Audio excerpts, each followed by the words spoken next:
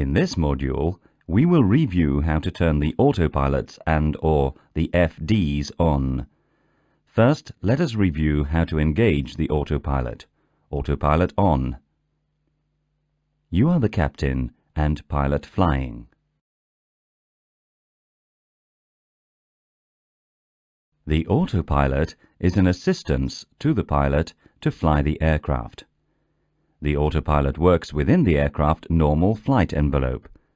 Therefore, the pilot can turn it on whenever the aircraft is within this flight envelope. Here we are just airborne, above 100 feet from the ground. Engage Autopilot 1. The FMA confirms the engagement of Autopilot 1. As a general rule, when the captain is pilot flying, Autopilot 1 is used. When the first officer is pilot flying, Autopilot 2 is used. This ensures that each autopilot will be alternatively operated. The autopilot can be used just after liftoff from, say, 100 feet until the end of the landing rollout. In most cases, only one autopilot can be engaged at a time. However, in case of an ILS automatic approach, both autopilots may be turned on at the same time. This ensures the best level of redundancy required to safely achieve auto-lands, auto-rollouts, or low-altitude go-arounds.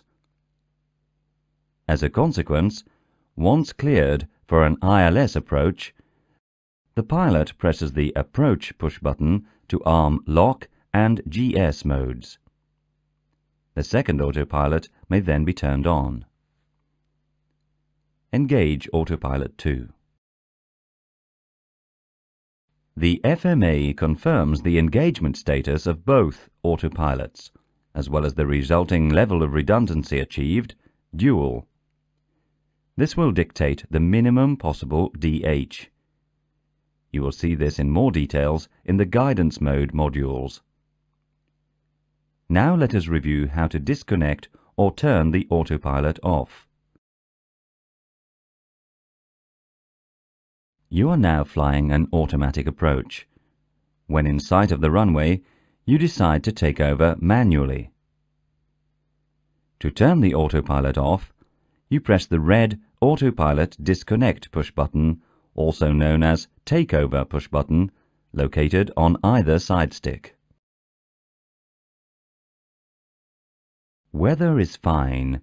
You are number 1 for approach. Disconnect the autopilot. Turning NAP off via the takeover push button triggers the following temporary warnings. 1 single cavalry charge or a warning. The master warning flashing several seconds, and NAP off, red message, on the right column of the engine warning display, several seconds. By pressing the takeover push button again, you will cancel all these warnings immediately. Notice that on the FCU, the AP lights are extinguished. On the FMA, AP1+2 is no longer displayed.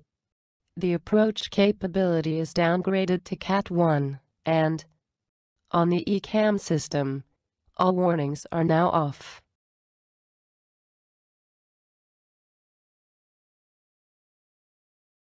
The recommended technique to set autopilots off is to press the Autopilot Disconnect push button on a side stick.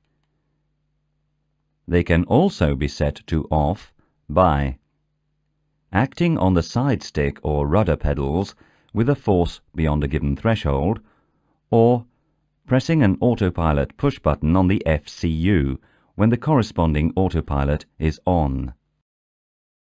These last two actions lead to a repetitive cavalry charge, a permanent activation of the master warning, and a permanent red autopilot off warning on the left column of the engine warning display.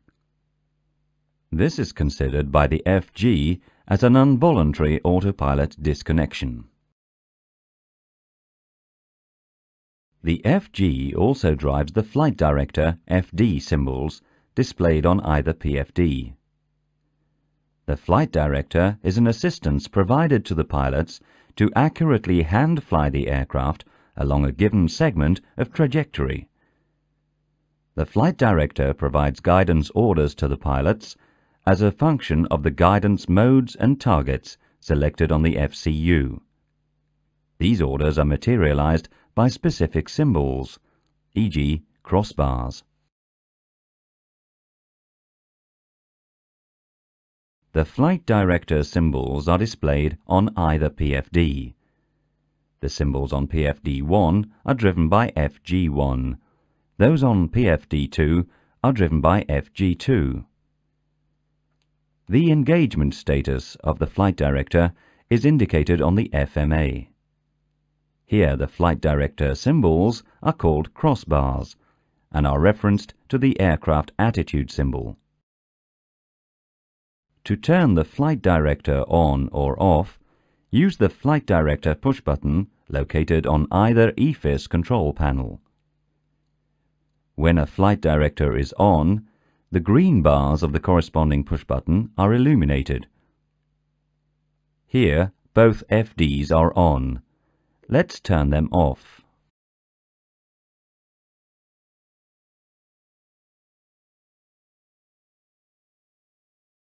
Each pilot presses on his FD push button.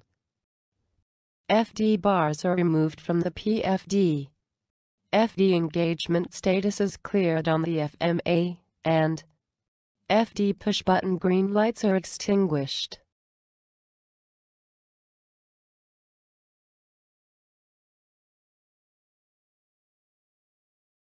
Note that we have switched the Autopilot 1 off for you. When both autopilots and FDs are off, note that all mode fields, except the one of the autothrust, here MAC, are blank on the FMA. It is important to notice that if both FDs are set to off while autopilots are off, autothrust, if active, is automatically in speed mode or MAC mode. Let's now turn the FDs back on. Suppose that the captain presses his Flight Director push button first, and then the first officer.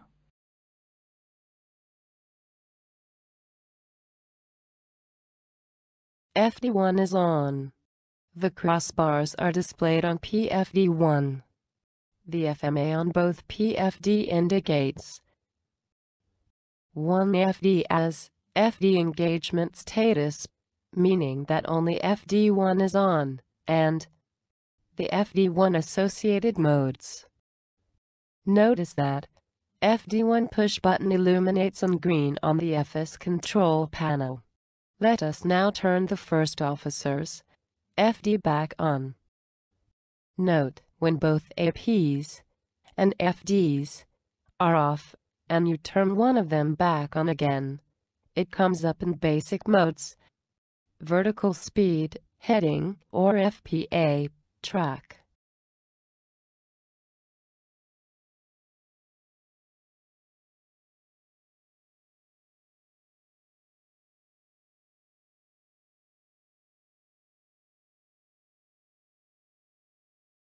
Both FDs are now on. The crossbars are displayed on PFD2. Both FMAs indicate 1 FD2 as FD engagement status, meaning that both FDs are on, and the on-side FD guidance modes. Note that FD2 push button illuminates in green on the EFIS control panel. As a general rule, it is strongly recommended to set both FDs on or off at the same time.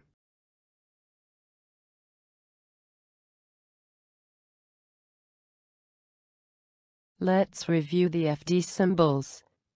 The FD crossbars consist of two independent bars, referenced to the aircraft attitude symbol. A horizontal bar, indicating the pitch command, and a vertical bar, indicating the roll command. The roll bar is replaced by a yaw bar index for takeoff and landing rollout purposes from an ILS-equipped runway.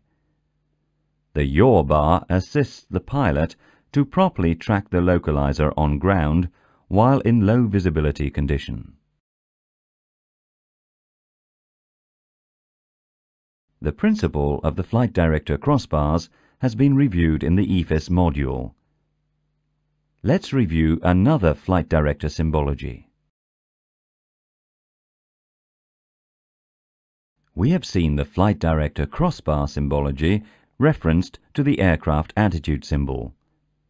The other Flight Director symbology is referenced to the Flight Path Vector, FPV, or bird. The bird can be displayed on/off on the PFD by pressing the heading, vertical speed, track, flight path angle push button on the FCU. Click on the heading, vertical speed, track, flight path angle push button.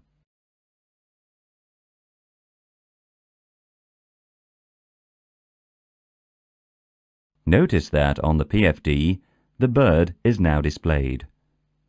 On the FCU, the indications have been modified to reflect the change to track flight path angle.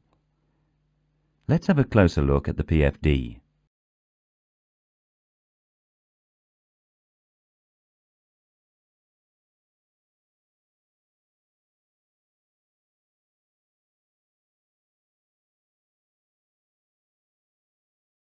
The Flight Path Vector, FPV, is displayed. The crossbars are removed and replaced by the Flight Path Director, FPD, referenced to the Flight Path Vector.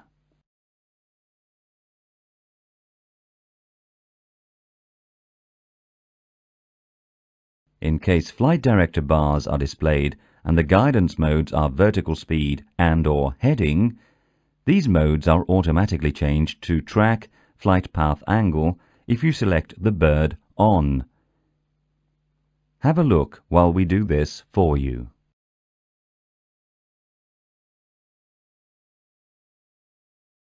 First, check that the flight path vector is displayed. You can see that the mode changes are outlined on the FMA with white boxes. Notice also that the heading target has been changed to a properly synchronized track target. D reverts to.